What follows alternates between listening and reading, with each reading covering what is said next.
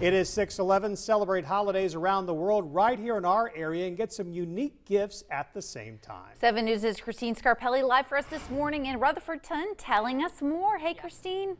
We are. Main Street Market. We're having a lot of fun this morning. Black Friday. I don't know. I really like going to a small town on the big old Black Friday because you're kind of out of the crowds and the chaos. It's a good place to come to lunch, but we've got a lot to learn about Main Street Market. Okay, downtown Rutherfordton, local. We got some local wine they'll have here, local coffee, even your own brew. Rob, this place is pretty cool. Tell me about it. This is fairly new. It is, yeah. It started about a year ago. We took over just about 2 months ago. 2 months? And our whole goal was to be a hub for the community. How could we connect the community and be a social enterprise, as you'll hear, that can help not only be a successful business, be for profit, but make money and do good at the same time. So and have really good food. Yeah, the food is great. If you love a great sandwich, you know, we do sandwiches and subs.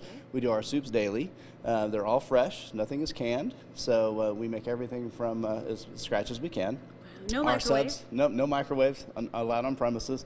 Our bread comes from a bakery in New York, so it's fresh bread and it's a great sandwich, great Rob, food. awesome, thank you. Listen, it's pretty unique here too. Julie, you heard about that beautiful peppermint pie in a cup. Travis, sounds real easy to eat, and you can do that here and learn a little bit more about you and Allison's nonprofit you run. Tell me about that. Yeah, we run Blue Ridge Hope.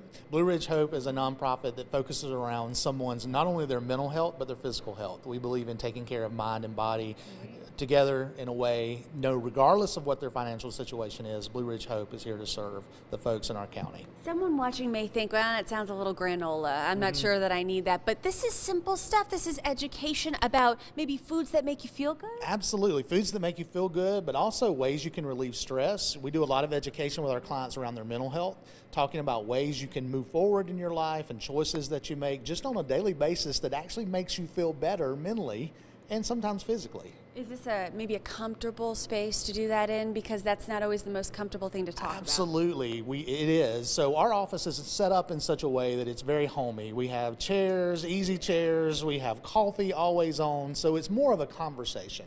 I tell folks when they come to see us, it's a conversation because we're in this together. Very good. Listen, we appreciate the kind of the joint partnership here. All of the local stuff as well. Come do your small business shopping. My gosh, this is all here, but also just relax. Have something good to eat. Listen, Santa's going to be here in December. We're going to tell you about that. The market on Saturdays. We have a lot to cover, so we will see you very soon, guys. What do you think? Maybe I'll bring home some of this. Would love that. Wine, the peppermint mocha pie. Fred liked the sandwich you showed us earlier. We'll take all of it, Christine. Yes. Thanks so much. Away. Well, a Christmas tree is just one thing that many Americans are expected to spend money on this holiday season. With Black Friday, the shopping season is now underway, and if you're like many Americans, you'll spend more than you mean to. Get this, it's estimated that 48 million Americans are still paying debt from last Christmas. Financial experts say you should set a holiday budget by reviewing what you spent last year and make a list of everyone you need to include for buying a gift.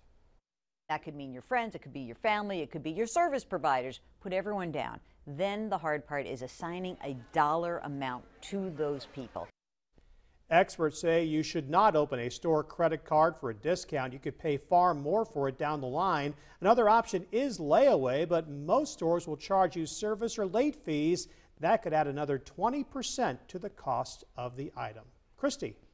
All right, Fred. Well, the weather's going to work out for all the shoppers out there today as we go through tomorrow. Still holding on to mostly dry weather, but showers will be arriving by evening with rain likely on Sunday. We'll talk more about it. The forecast coming up in just a few minutes.